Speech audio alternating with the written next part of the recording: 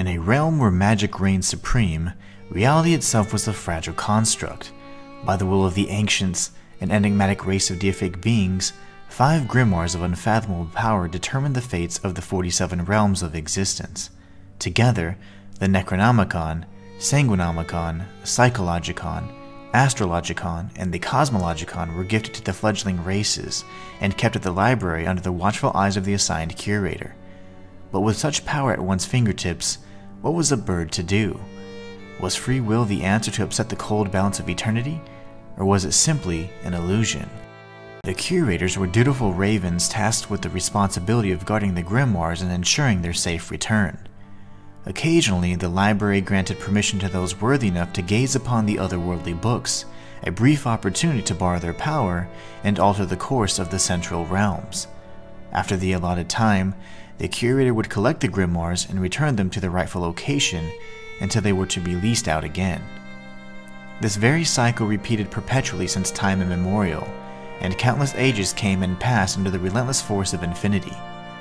After an undetermined period of time, the ancients absconded to the Midnight Realm and a devious plot was hatched, resulting in each of the 5 grimoires being stolen from the library.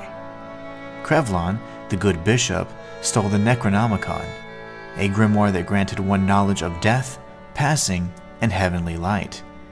With this volume in his possession, Crevlon created an army of undead who would serve an even greater master than himself. Like many in his station, Crevlon's religious fervor only strengthened his inability to discern good and evil. As such, his mind was ripe for the taking, and was quite easily manipulated by a dark being known only as the Reviled Spectre. The Reviled Spectre snatched the Sanguinomicon. This grimoire granted its user knowledge over inheritance and pacts. With this volume in his possession, he could easily influence domains, manipulate emotions, and steer the course of civilizations at will from the safety of the Outer Realms. Despite his cowardly nature, his dominion over the Midnight was indisputable. Mesmeron's greed knew no bounds. As such, only the Psychologicon had the potential to satiate his unending thirst for knowledge and power. This grimoire granted its reader the ability to comprehend the secrets of the mind and the shared nature across all realities. But even this wasn't enough for the Lord of Dreams, and in his lust for the unattainable, he consumed one of the sacred rivers between realms and fell into a space between reality itself, a mind-bending place from which he could never emerge.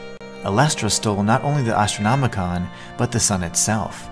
This grimoire revealed the happenings of all things divine and celestial. Her actions taken to prevent the sun's collision with the world resulted in a crack that split the sky in two, thus beginning the Age of Midlight.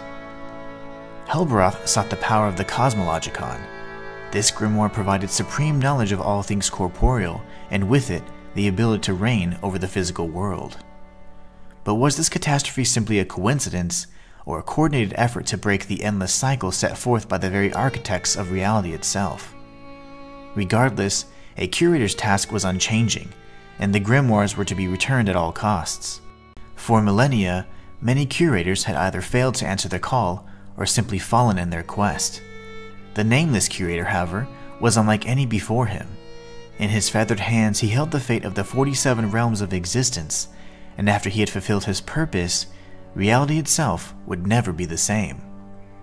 With the blood of the ancients flowing within him and the power of midnight surging through his staff, the curator knew no equal.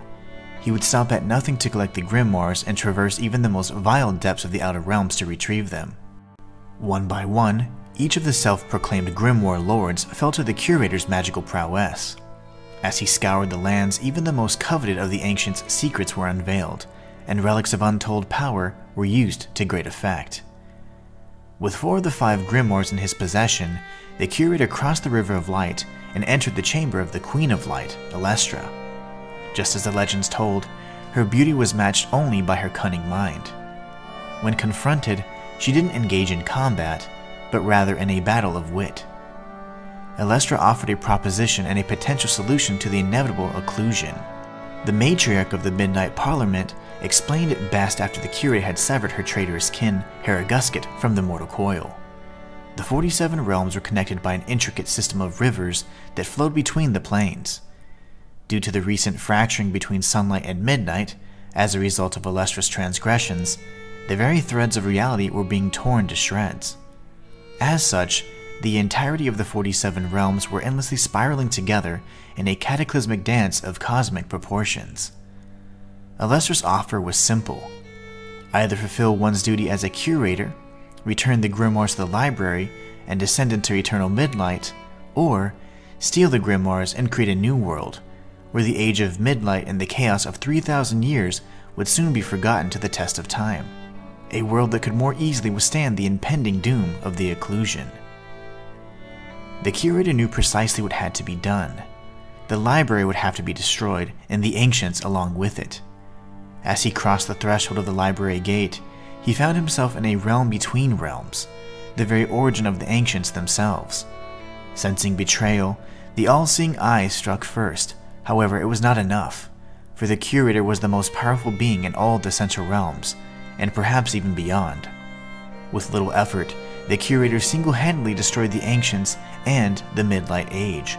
With the 5 grimoires in tow, he returned to Alester's chamber, and together, along with the infinitely wise matriarch, the trio ushered in a new age of light. But was this truly in the best interest of the realms, or simply the better of two evils? The flow of time flowed with and against this new world, and with every passing moment, the future unfolded new possibilities. The curator would serve as the patriarch of this new age, and armed with a grimoire of his own, not even the occlusion could alter his course.